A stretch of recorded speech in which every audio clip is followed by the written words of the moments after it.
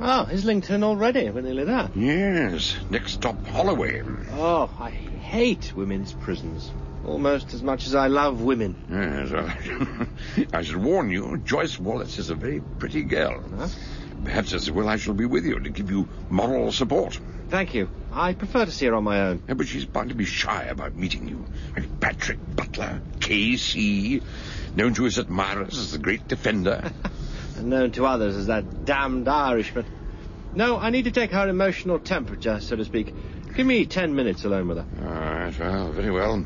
But don't forget one important point. And what might that be? The charge against her is murder.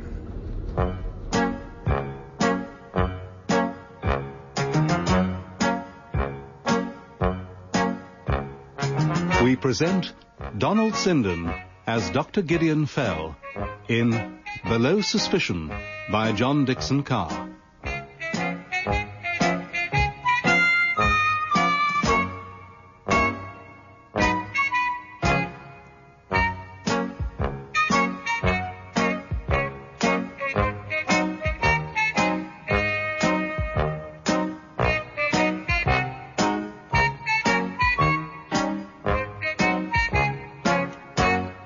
Notes made by me, Gideon Fell, on November the 8th, 1937, concerning the murder of Mrs. Mildred Taylor. When Patrick Butler met Joyce Wallace, he saw I had not exaggerated. Although she was very frightened, she was also very attractive.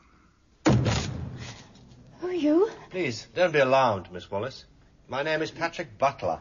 I shall be your counsel to defend you in court. Oh, but there must be some mistake.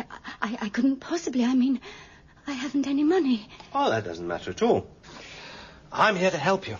But if it makes you feel any better, I'll take my fee out of the next wealthy racketeer who really is guilty. So you believe I didn't do it? Oh, you don't know how much that means to me. Thank you. Just let me ask you a few questions. How old are you? How long had you been with Mrs. Taylor, that sort of thing? I'm 28. I'd been with Mrs. Taylor for nearly 2 years as a sort of companion, secretary, nurse. Nurse? Ah, yes. I gather she was a rich widow, nearly 70, and a bit of a hypochondriac. Yes, she was always taking pills and patent medicines. Living in Balham, in an old-fashioned house on the edge of the common. Were you the only other person who slept in the house? Yes. She had a cook housekeeper, Alice Griffin, married to Bill Griffin, the coachman. They had the coach house at the back.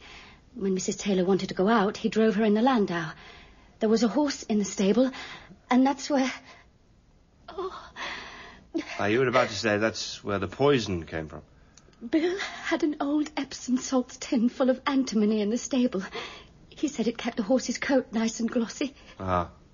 And it does look very much like Epsom salts. A white, crystalline powder, soluble in water. But I didn't kill her.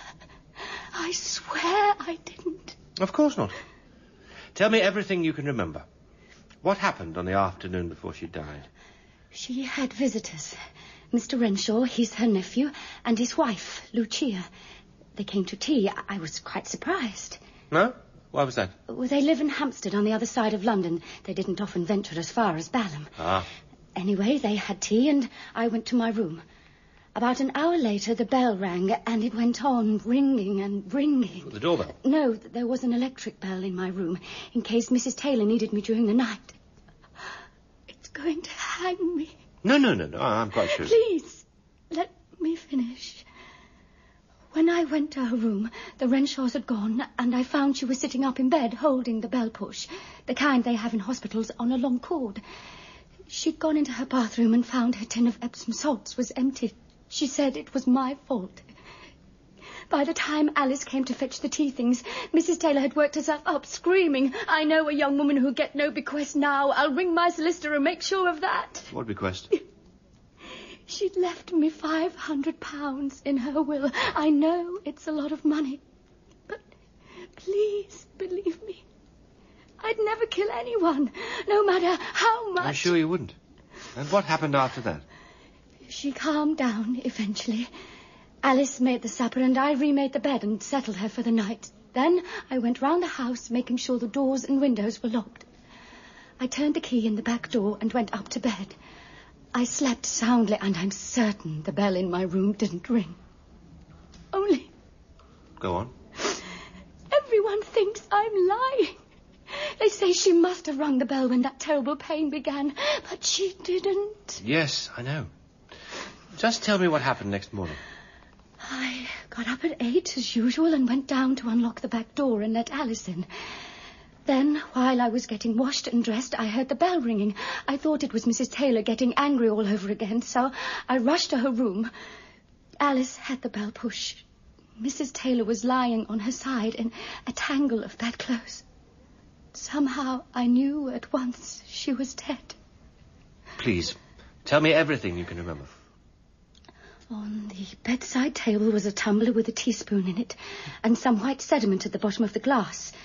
There was an open tin of Epsom salts. I found out later that Mrs. Taylor's fingerprints were on it, and so were mine. And had you touched the tin? Yes, I picked it up and looked inside. It was half full. I couldn't think where it had come from. But Alice Griffin says she never saw you touch the tin. She's mistaken. I know she wouldn't lie about a thing like that. But sometimes people forget. Of course. In fact, you may have forgotten something yourself. When you went down and unlocked the back door to let her in, I feel sure the key wasn't in the lock. I don't understand. I think you found the key lying on the floor, and you had to pick it up to unlock the door. Am I right? No. The key was where I left it, in the lock. Think about it. I assure you, I am never wrong. I'll see you again in a day or two. Perhaps you'll remember it by then. As arranged, Patrick came and joined me in a nearby pub, where there was a drink waiting for him. Your very good health, Doctor. And the continuing health of your client. What did you make of her? Do you believe she's innocent? Do you want the truth, or the barrister's usual pretense? The truth, naturally. In that case, she's as guilty as hell. What makes you say that? Partly the evidence, partly instinct. I always go by instinct. And I am never wrong. But don't worry, I prefer my clients to be guilty. Where's the fun in defending someone who's innocent? Besides, guilty or innocent, every person within the law is entitled to a defence. An honest defence, not a faked one. Put your mind at rest, Doctor.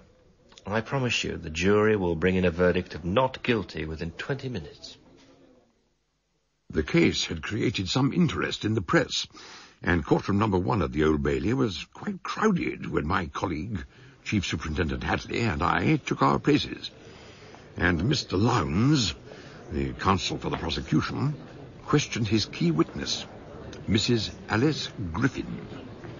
Mrs. Griffin, I understand that you and your husband occupy the coach house above the stable. Yes, sir. Was it your custom every morning at 8 a.m. to go from the coach house to the back door and be admitted by the prisoner who unlocked the door? Yes, sir. And she did so on the morning in question as usual? Yes, sir. No, not exactly. It was a bit different. Different? Yes, sir. The key wasn't in the lock. It was lying on the mat inside. Joyce had to pick it up and put it in the lock to open the door. Great Jupiter, does she realise what she's saying? I doubt it. Butler would prove that someone else could have entered the house with a spare key. No wonder he's smiling. And no wonder Mr. Lowndes looks thunderstruck. Yes, well, why didn't you mention this earlier when you were questioned by the police? Well, sir, nobody asked me. It's only when I thought about it since I remembered. I heard the key go into the lock.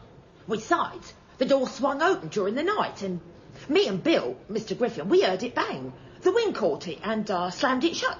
Shook the whole house, it did. Hey, look at Butler. Now that surprised him. It did indeed.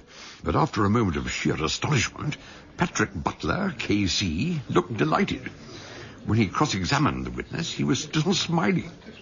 Mrs. Griffin, you told the court Miss Wallace never touched the tin of Epsom salts in the bedroom at any time. Well, that's right, sir. She didn't. And you said that when you first entered Mrs. Taylor's bedroom, you thought that she had had a heart attack. Oh, yes. I couldn't think of anything else. And you weren't in any way suspicious of the Epsom salts tin on the table? Well, no, sir. Why should I be? I hardly noticed it. Quite so. You hardly noticed it. In fact, it would be untrue to say that you watched the tin carefully, wouldn't it? I don't know what you mean. Well, let me put it another way. Did you watch the tin? No, sir. So, from the moment Miss Wallace entered the room, could you swear she never once touched the tin containing antimony? Can you swear to that? Well, no, sir. I'm not really that sure about it. Not really sure. Let me ask you one more question. When you found the deceased and rang the bell to get help, was the bell push close to Mrs. Taylor's hand? No, sir, it wasn't. Otherwise, when she was took bad, she'd have rung for Joyce, Miss Wallace, wouldn't she? Stands to reason. So where exactly did you find the bell push? What was hanging down behind the bed head? She must have been in such pain. She couldn't reach it, poor soul. Thank you, Mrs. Griffin. I have no further questions. Patrick had been over-optimistic when he prophesied that the jury would reach a verdict in 20 minutes.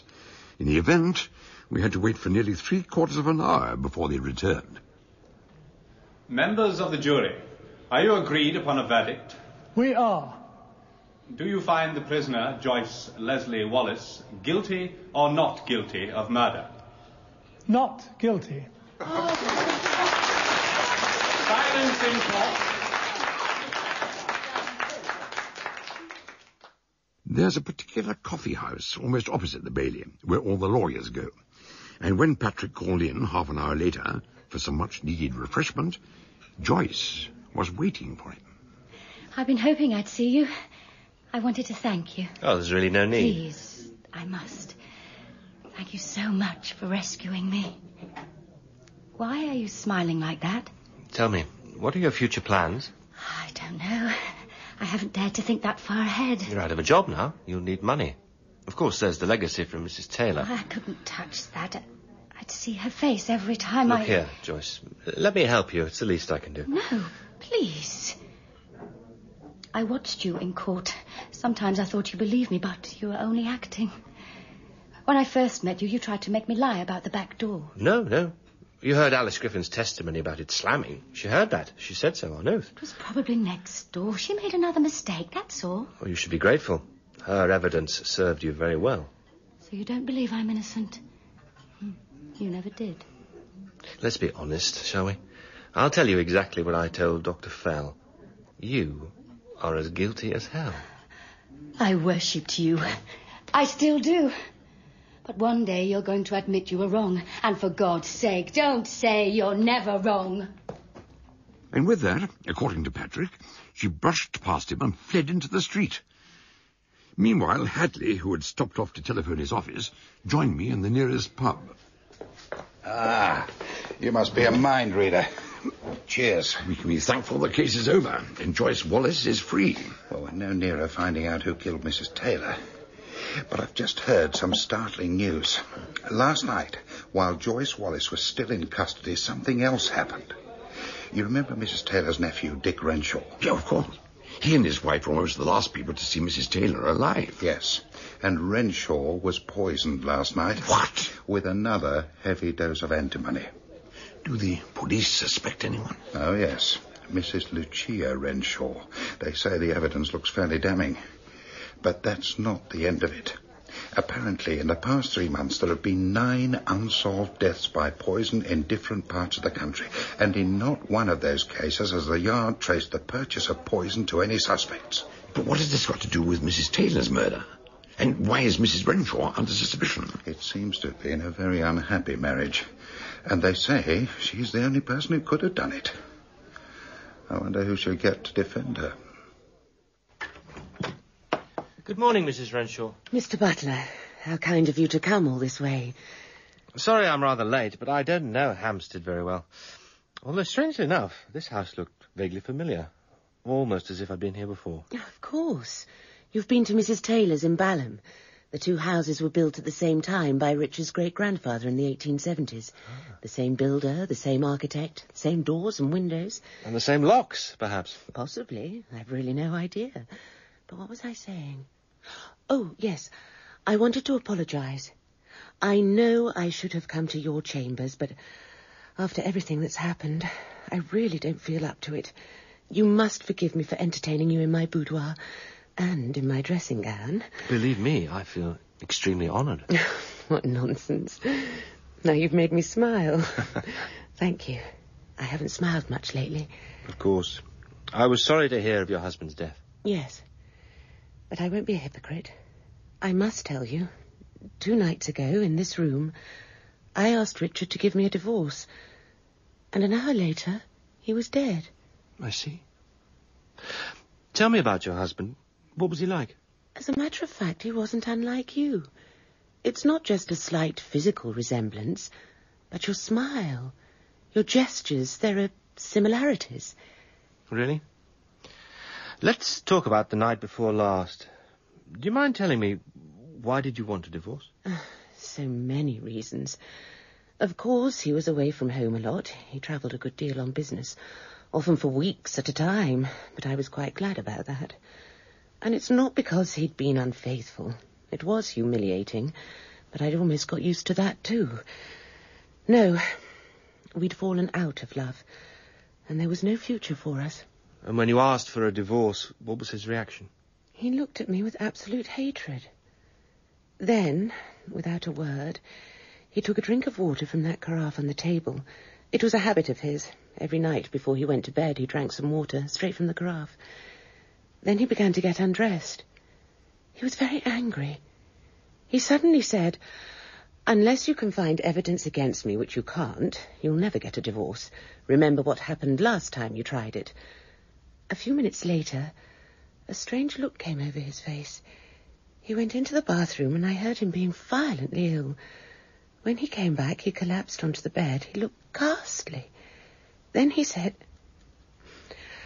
I can't tell you what he said. I'm afraid you must. It's very important. Well, he said, "You've poisoned me, you bitch."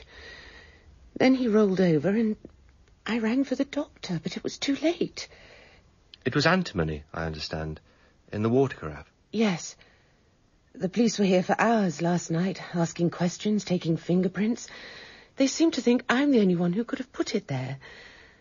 Can you help me? I'll do more than that. I shall save you. I believe you will. Thank you, Mrs. Renshaw. Do you think you could possibly call me Lucia? Of course. I'd be happy to. Oh, I'd forgotten. That will be Dr. Fell. He telephoned earlier to ask if he could have a few words with me. I'm afraid I said yes. I'd better make myself respectable. Could you be an angel and go down to make my apologies? Tell him I'll join you in a few minutes. Would you mind? Not in the least. Dr. Fell and I are old friends. My dear chap, this is a pleasant surprise. I've been having a preliminary session with my client. She'll be down in a moment. Are you here officially on behalf of Superintendent Hadley? Certainly not. At present, I'm in disgrace because I said that the trial of Joyce Wallace was a muddle from start to finish. Because Lowndes didn't consider the evidence carefully. Frankly, nobody considered the evidence carefully. Oh? Not even the counsel for the defence? No, not even the great defender. You were seeking a clever solution rather than a true explanation. Do you realize that there have been 9 unsolved poisoning cases recently? Surely you don't think they're all connected? Why, Thunder, I do. And all of them with just 2 aims in mind, profit and pleasure. You mean some kind of murder syndicate? Hired assassin? No, nothing like that. But what sort of group could exist under cover and in silence? How could so many people obtain poison without leaving any record of the transaction? Oh, Lord. Oh, Bacchus. What's the matter? Oh, this candlestick. Just look at it. What's wrong with it? A handsome silver candelabra with 7 candle holders. Look inside the sockets. They're black with dust. They need cleaning, that's all. Perhaps. But what about the man who died in this house the night before last? The man who drank from a poisoned water carafe in the presence of his wife. Who told you that? I did, when he telephoned me. I'm so glad you know each other. I'm sure you'll both be able to help me. And let me ask you, Mrs. Renshaw, do you have any antimony in your possession? No, of course not. Excellent. I'm confident I can get you acquitted. And if you succeed? I'm sorry to have to say this, but the police might lay another charge against her. What other charge? The murder of Mrs. Mildred Taylor. But that's ridiculous. I'm afraid not. After Joyce Wallace, you were the principal suspect. As soon as she was acquitted, the police turned their attention to you. What do you mean? Mr. Butler proved that the locked house wasn't really locked. An outsider could have got in. And your husband was Mrs. Taylor's only relative. On his death, you became an heiress. You inherited Mrs. Taylor's house, the Priory, this house, Abbott's Lodge, and I understand there's a third property called the Chapel. Curious choice of names. What are you saying? Surely you don't really think that On the afternoon preceding Mrs. Taylor's death, you paid an unexpected call on her. That was when she mentioned her craving for Epsom salts and became angry because there were none in the house. Did you know about the antimony kept in the stable? Don't answer Of that. course I knew. Bill Griffin told everybody to warn them. Yeah, we also know the back door key was not in the lock. As Mr. Butler pointed out, anyone with a spare key could have got in. It was a Grierson lock. Is there a Grierson lock to this house? There might be. I have no idea. Yes, and Bill Griffin testified that more than 4 tablespoons of antimony were taken from the tin, which is twice the amount Mrs. Taylor swallowed. The murderer was keeping another heavy dose in reserve. Mrs. Renshaw, a little while ago you told me your husband said, "You'll never get a divorce. Remember what happened the last time you tried it." What did he mean by that? I'd hired a firm of private detectives to follow him. A week later, they had to give up the case. One of their operatives was so badly beaten up, he finished up in hospital. So you thought you'd never get free from your husband? But if you're suggesting that I'm not suggesting anything. I'm simply putting the case against you as the police would see it. Oh, thank you. Thank you very much. Listen, Lucia. And thank you too, Mr. Butler. I'd be glad if you didn't interfere in my affairs any longer. There isn't a shred of direct evidence. The case against you may look bad, Yes, but and it's who not... made it look so bad? Just get out, both of you. Get out of my house. We left with as much dignity as we could muster. I expected Patrick to be angry, but he seemed rather preoccupied. The following morning, at his bachelor apartment in a cul-de-sac off Pall Mall, he had 2 callers. The first by telephone. Patrick Butler? Oh, Patrick, can you forgive me? Lucia, I was just thinking of ringing you to apologise. But you did nothing wrong. I was a beast and an ungrateful wretch. Don't say another word. Naturally, you're upset. Yes, I was, but how can I ever make it up to you? Very easily. You can have lunch with me today. Oh, I can't. Well, I shouldn't so soon after Richard's death. Meet me in the restaurant at the Royal Park Hotel at 1 o'clock, please. Well, perhaps I could. Thank you. And one more thing. That firm of private detectives you mentioned, I'd like very much to have a word with them. Can you give me their name and address? I don't remember the address. It's somewhere off Shaftesbury Avenue, but the name is Smith & Smith. Discretion guaranteed. You'll find it in the phone book. Oh, damn. Someone at the door. The postman, probably. I'll have to go. Don't forget, the Royal Park, 1 o'clock. I'm looking forward to it. Oh, yes. So am I. But when Patrick opened the front door, it wasn't the postman. Good morning. Miss Wallace? May I come in? Well, as a matter of fact, I was... Thank you. I expect I'm being a nuisance, but this really is important. Through here. Oh, what a lovely room. It's like a library. Would you mind telling me what this is all about? In last night's paper, I read about Mr. Renshaw being poisoned. Are you going to defend Mrs. Renshaw? Well, yes, but I thought so. And I believe I can help you. How do you propose to do that? You want to know the motive for those 2 murders? Of course, but I don't see what... I worked for Mrs. Taylor for nearly 2 years, and I couldn't help noticing things, little things. You see, Mr. Butler, your trouble is you're not very observant. Oh, really? Really. Of course you see things, but you don't always understand what you see, if you know what I mean. Yes, I think so. But I can only say that no one else has ever accused me of being unobservant. It might have been better if they had. And another thing. Thank you. I really don't have time This case involves women. That's where I have the advantage over you. You don't really understand women, do you? What? It's only my opinion, of course, but I feel I'm sure afraid that... your opinion really doesn't interest me. I see. I'm just wasting my breath, am I? You're also wasting my time. And I do have a number of appointments this morning, so... I don't know why I bothered. You needn't see me out. I know the way. Look, perhaps some other time we could have dinner one evening. You won't see me again, Mr. Butler, until I can tell you the name of the real murderer. Oh, you think you'll find a solution before I do? I can try.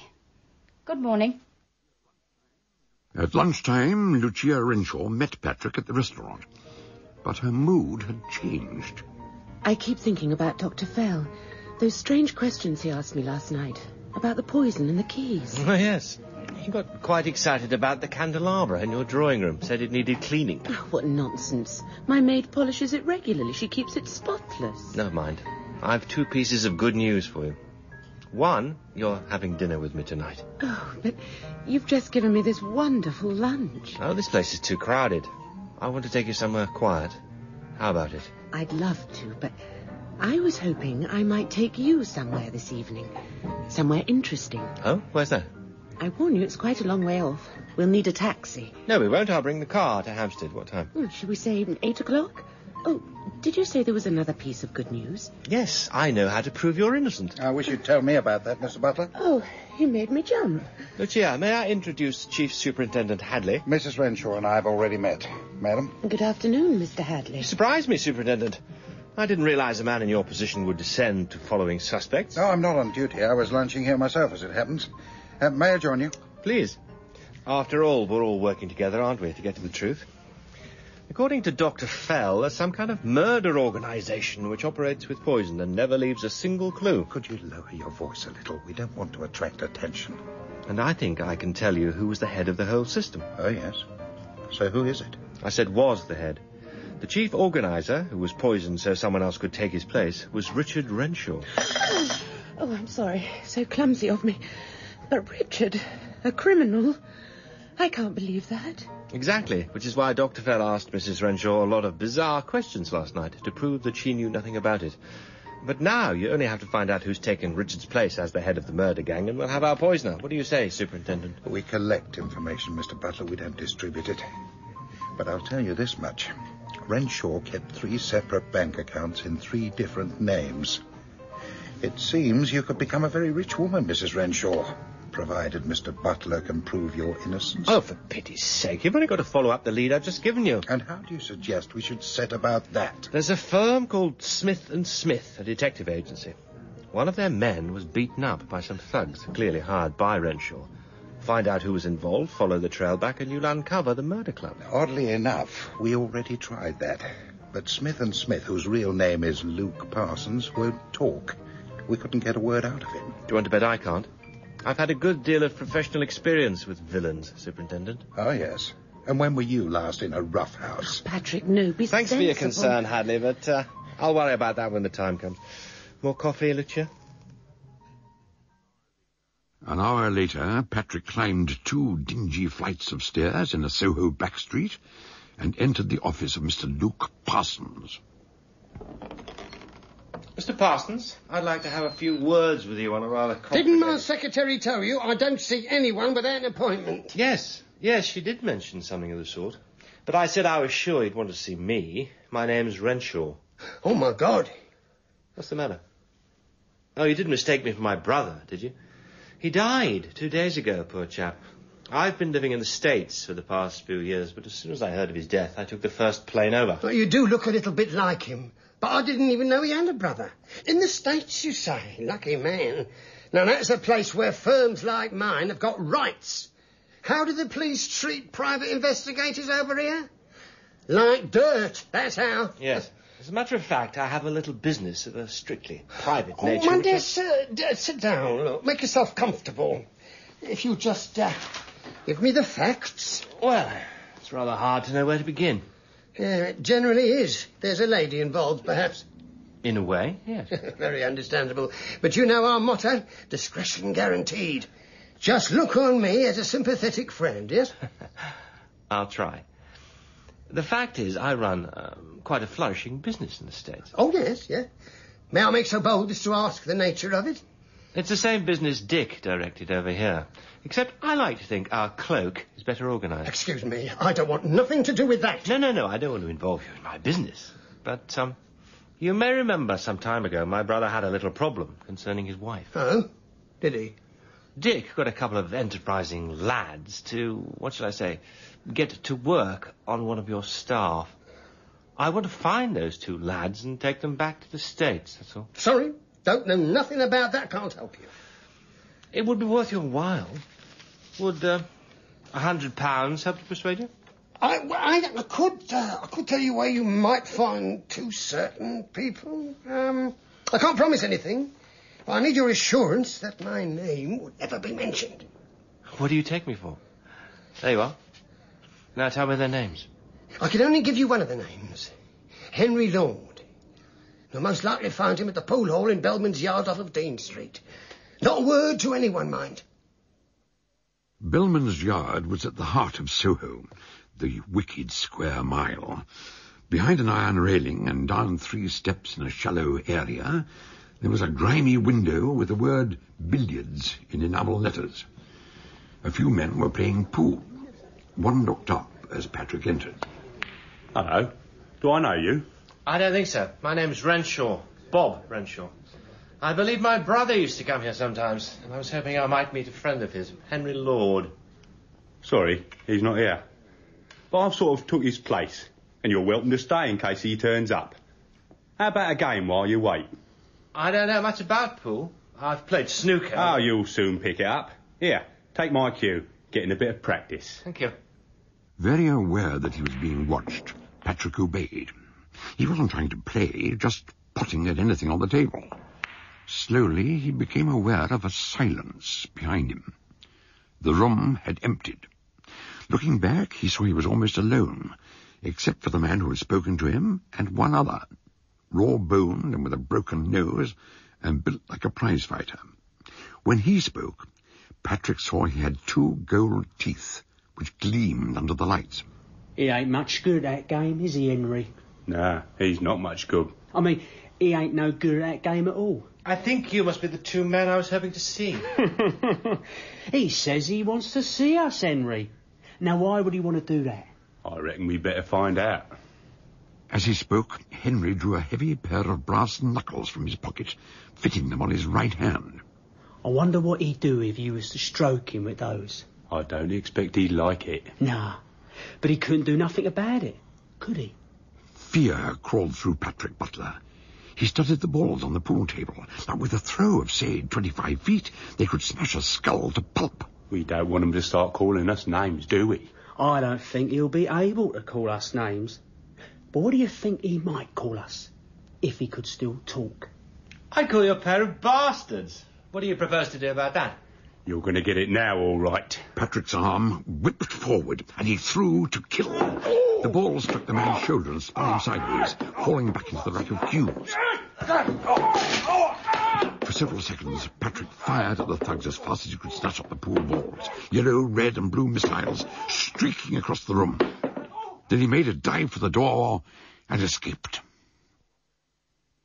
At 8 o'clock that evening, he collected Lucia, and as they drove across the river into South London, he gave her a brief outline of his adventures at the pool hall. He felt he should warn her about the kind of people they were up against. Oh, Patrick, suppose they come after you. Next time you could be badly hurt. Don't worry. I rang Hadley with a description of both men.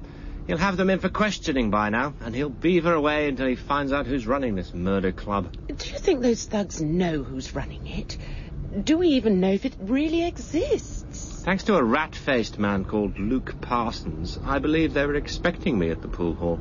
But why would he let 2 criminals know he's just betrayed them? He'd never do that. No, but he might have warned the head of the murder club, whoever he is, and he might have warned the thugs. Oh, I wish you'd never got involved in this. If anything happened to you... Nothing's going to happen to me. Let's change the subject. Where's this special place we're going to? What's so special about it? It's called the Chapel. Not far from the Priory, where Mrs. Taylor lived. Ah, yes, the 3rd house. Who lives there? Nobody. And it isn't a house. You'll see. Ah, I recognise this. Isn't this the road? Yes, that's the Priory, on the right. Oh, what's the matter? Why are we stopping? Well, there's no one living in the house now, is there? No, of course not. I saw a light in the 1st floor window. There it is again. But who on earth... Oh, Patrick, I'm frightened. I'm going to find out what's going on. Stay here. No, I'm not staying in the car by myself. I'm coming with you. This is the drawing room. There's no sign of anyone. Perhaps it was a trick of the light. The headlamps reflected on the window. Something like that. No, I saw a light moving around. Probably a torch. Please, Lucia, I wish you'd go back to the car. I wish you'd stop all this detective nonsense. And I wish you both clear out and leave me in peace. Doctor, what the devil are you doing here? An apt choice of words. I came here to investigate, and my investigation has already uncovered some devilish secrets. If I may say so, your cryptic remarks sometimes sound very much like sheer hocus-pocus. I don't suppose you're going to tell us what you've found. Certainly I am. I searched Mrs. Taylor's dressing table and found two very interesting items. A silver cross on a chain and a pair of garters. Now I know you're teasing us. Women don't wear garters nowadays, or so I'm told. Do they, Lucia? Oh, I know Aunt Mildred was a little old-fashioned, but no, I don't think so. Perhaps I should add that there was something strange about both these items. The cross was hanging upside down on its chain, and the garters were bright scarlet. And does that bring us any closer to the murder club and the person who runs it? Oh, yes. Will you tell us how? I can and will. You deserve to know the deadliness of the enemy you're fighting. Oh, by the way, Hadley told me about your escapade this afternoon. But I'm afraid the police raid on the pool hall was a fiasco. What do you mean? One of your adversaries, Henry Lord, is now in hospital with a fractured shoulder. But the other, George Grice, known as Goldie because of his gold teeth, got away before the squad car arrived and is still at large. Do you have a firearms license? No. Is well, you should. Hadley can arrange that for you. Do you really think I'd waste a bullet on a thug like that? Oh, for pity's sake, be sensible. This afternoon, Goldie thought you were a fool, but he doesn't think so now. He won't give you a chance. He'll sneak up on you when you least expect it. He might be looking for you now, at this very moment. What if he is? Doctor, are you or are you not going to tell us what you know about the murder club? I take it this gang have developed some new kind of racket. Well, it isn't new. This cloak for devilry, which you call a racket, is as old as sin. Ever since the Middle Ages, the red garter has been the badge of the witch, the worshipper of Satan. Well, you're not suggesting Mrs. Taylor was the leader of some kind of... She also wore an inverted cross, another mark of Satanism. No, she was not the leader, but she was very close to him. Tell me, Mrs. Renshaw, did you never suspect that your husband was the head of a witch cult? Not until lunchtime today, when Mr. Butler started to explain. I knew he had some strange secret, but I never dreamed... witchcraft and Satan, nowadays. Nowadays, more than ever. Because the world is in chaos, this evil flourishes. Doubly dangerous, since it attracts not only morbid sensation seekers, but also potential murderers. Murderers? Of course. The witch cult has always been the cloak for the wholesale poisoner. Last night at your house, I talked about an organization which distributed poison. But I couldn't think how it worked so successfully undercover. And there and then, in your drawing room, I saw a large silver candelabra. And I understood. You pointed out that it needed dusting. The candle holders were black. Yes, black, with wax, my friend, not with dust. Wax from black candles to celebrate a black mass. Not at this house, but in a building not far from here. A building that now belongs to you, Mrs. Renshaw. The chapel. I knew Richard visited it sometimes. That's why I wanted to take you there, Pat. I was too scared to go on my own. We were on our way there when we saw your light in the window. Splendid. I've already arranged to meet Hadley at the chapel. You can give me a lift. He must be here already. Unless someone else has a key. Yes, well, I have a torch. I'll lead the way. Oh, it's quite an ordinary chapel. Some of the pews are broken and it needs cleaning, but otherwise it's just ordinary. It may appear to be ordinary, but we are looking for extraordinary evidence. You see, now imagine you're a member of the cult, a hen-picked husband who wishes his wife dead, and you come here to achieve your heart's desire. Now, you go to a city where you're unknown, let's say Bristol. You're given the address of a certain chemist who sells you a poison called aconitine. You return home, and after a suitable interval, your wife is poisoned. With aconitine? No. She's poisoned with arsenic. Previously, a desperate woman from Birmingham bought arsenic in Leeds, and at the next meeting, these purchases were exchanged. So when your wife dies of arsenic in London, how could anyone trace it to you? Buying aconitine in Bristol. So that's the ingenious new device. New? My dear sir, it was used by a Satanist cult in 1746. But what are you looking for here? Records, dates, names, addresses. You think those records exist? Richard Renshaw was running a very complex organization. He must have had enough records to fill a filing cabinet. Hadley's men searched your house, Mrs. Renshaw, and your husband's office in the city, without success. So we reached the conclusion that the paperwork must be here. In this chapel? But there's nowhere to... Oh! I thought I heard voices. Come down here and see for yourselves.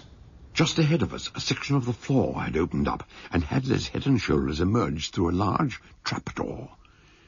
We followed him down some wooden steps, with some difficulty on my part, and found ourselves in the crypt, a very different place of worship. There's a strange smell. Incense.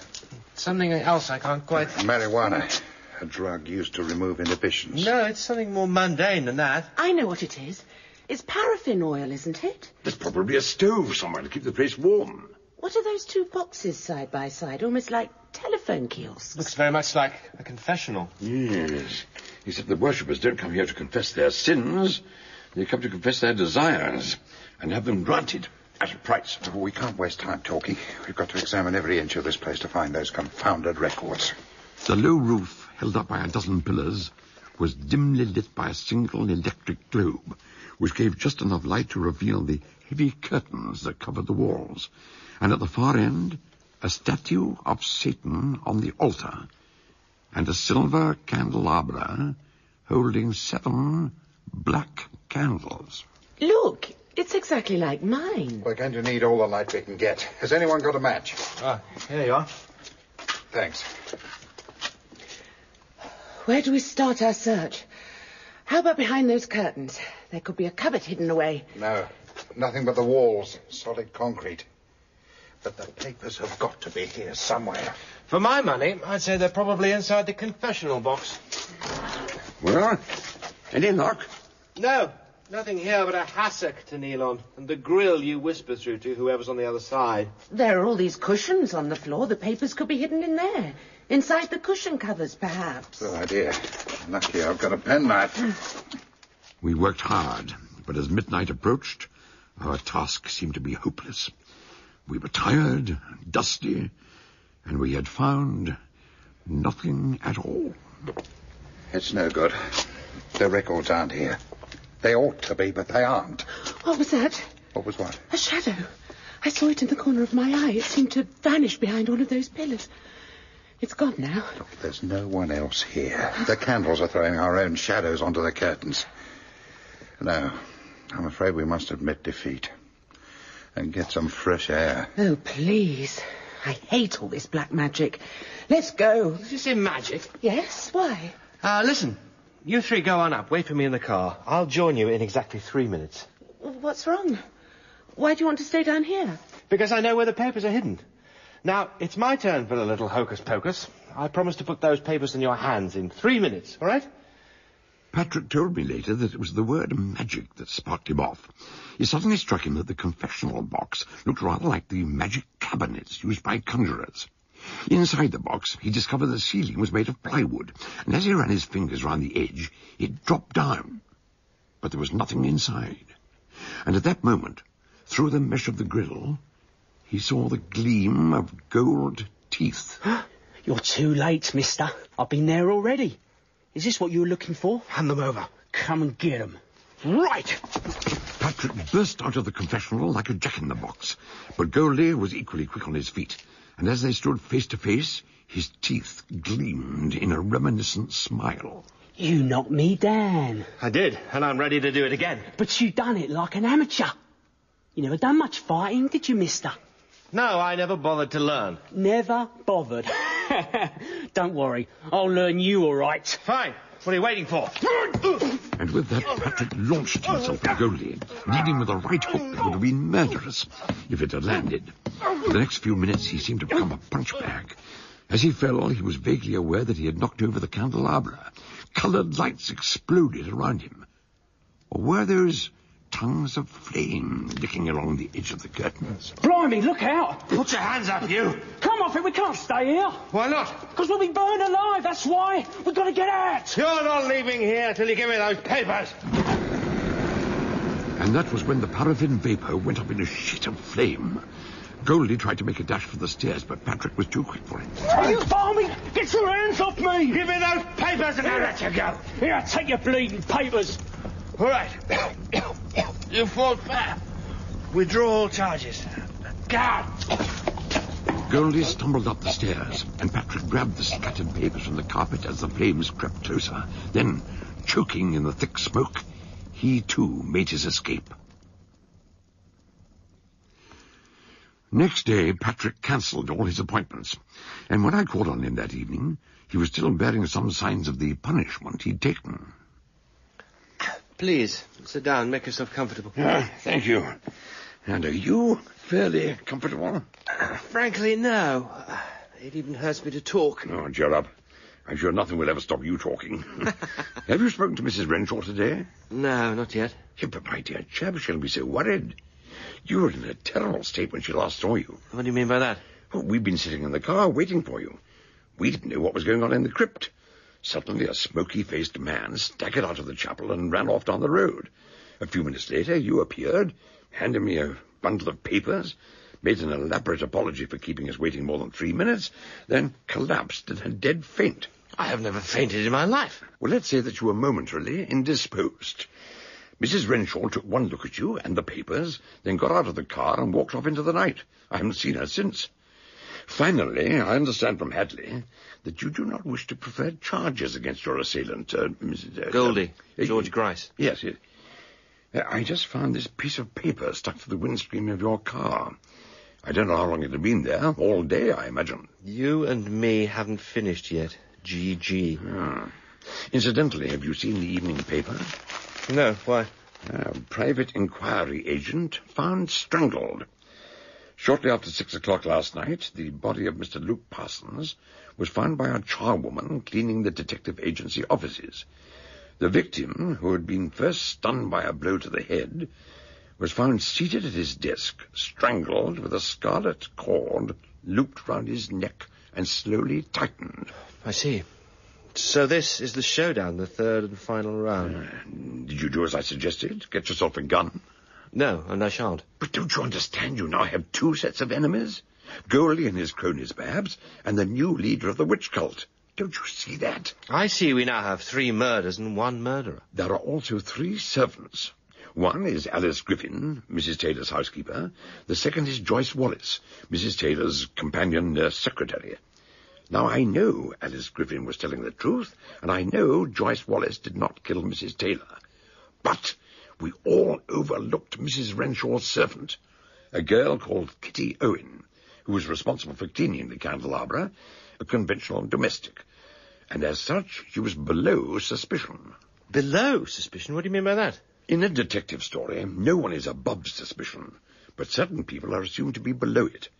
Any minor role, like a servant, is merely a cardboard character, which is what misled us all. May I try to explain? I should be extremely grateful. The explanation took quite a while. By the time I'd finished, it was dark outside, and I suggested we should close the curtains in case of any passers-by. This is a cul-de-sac. We don't have any passers-by. Or were you thinking of an uninvited guest? The documents you found last night proved without any question that Renshaw was the former head of the cult and Mrs. Taylor the second in command, with a third person to assist both of them. Therefore, I think... Forgive me, but it's getting late. If you'll excuse me. Very well, now I shall take my leave of you. And I shall see you out. When he opened the front door, the little cul-de-sac seemed very dark. It was impossible to tell who might be lurking in the shadows.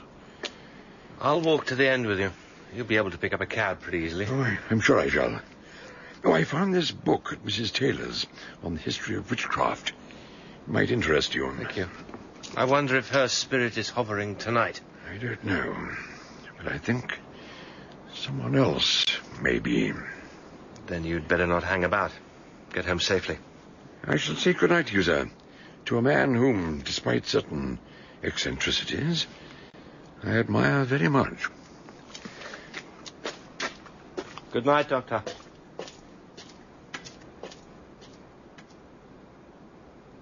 If you're there, if you can hear me, why don't you come out of the shadows and face me?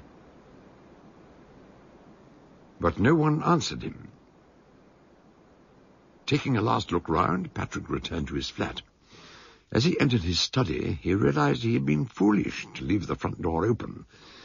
When he caught the whiff of perfume, he knew he was not alone. Good evening. Good evening, Miss Wallace. The last time we met, you called me Joyce. Last time we met, you said I wouldn't see you again until you could prove the identity of the murderer. And now I've brought you my proof. I didn't poison Mrs. Taylor. I can prove that now. Oh, I know that, my dear. It was an accident, wasn't it? But what else have you got to tell me? I killed Dick Renshaw.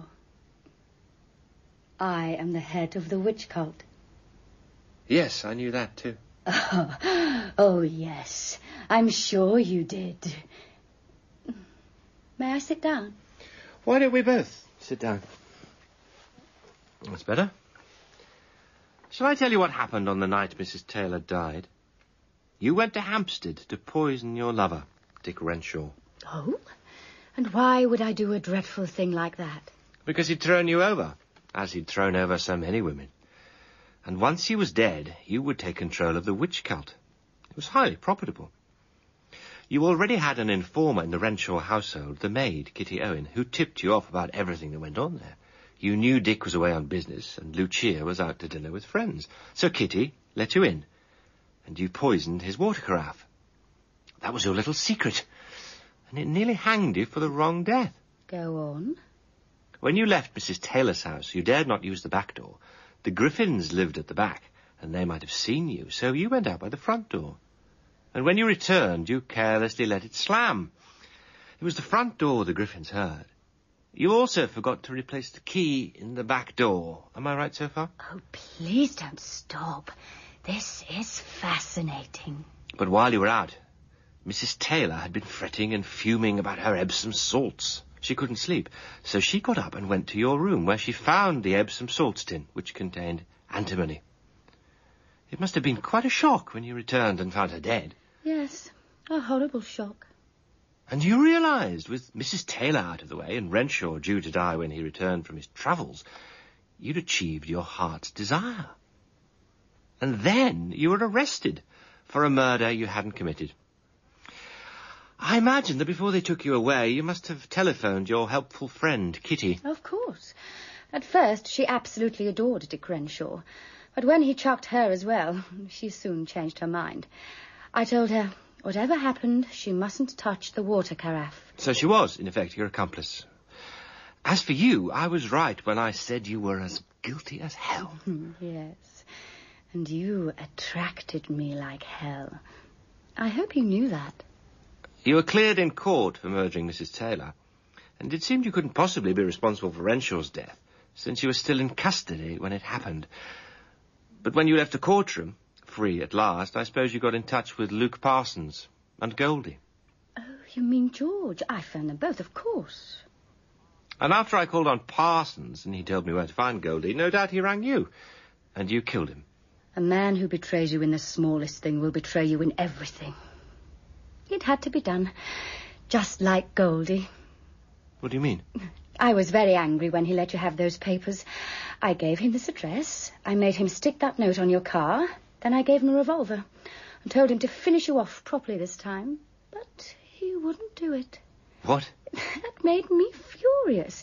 He kept saying things like, he said I fought fair. He said he wouldn't make no charges against me, and he kept his word. I won't do it. So, naturally, he had to die. Darling, what's wrong? You are what is wrong. Through and through. If he were alive, I'd be proud to shake his hand, and you had him killed? Oh, no. I shot him myself. He wouldn't use the gun, so it seemed like poetic justice. You'll soon find out what justice is. Do you suppose I'm the only one who knows the evidence against you? Dr. Fell knows. Superintendent Hadley knows. I don't have your precious papers. Scotland Yard has those. Kitty Owen will be taken in for questioning, and you will be taken back to Holloway.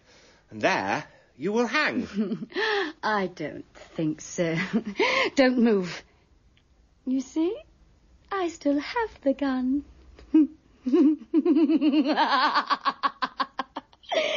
So, you knew I was a murderer. All the time. As I believe I mentioned, I am never wrong. My dear Patrick, now that the trial of Joyce Wallace is over, I venture to answer your letter. The girl is a fanatic, and I think the jury realized that.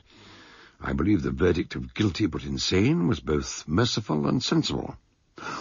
I do wish to congratulate you on your engagement to Lucia Renshaw. She is as charming as you are gallant, and I'm sure that you will both be very happy. You should be grateful to gallantry, my dear fellow.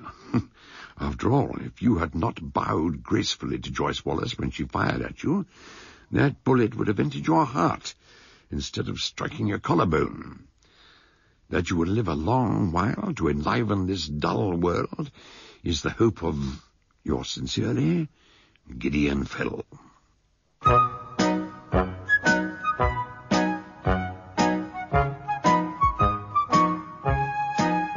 In Below Suspicion by John Dickson Carr, Dr. Gideon Fell was played by Donald Sinden. Chief Superintendent Hadley, John Hartley. Patrick Butler, James Fleet. Joyce Wallace, Connie Walker. Lucia Renshaw, Becky Hindley. Alice Griffin, Richenda Carey. Luke Parsons, Terence Edmund. Henry Lord, Mark Holloway. George Goldie Grice, Christopher Brennan. Other parts were played by members of the cast. Below Suspicion was dramatized for radio by Peter Ling and directed by Enid Williams.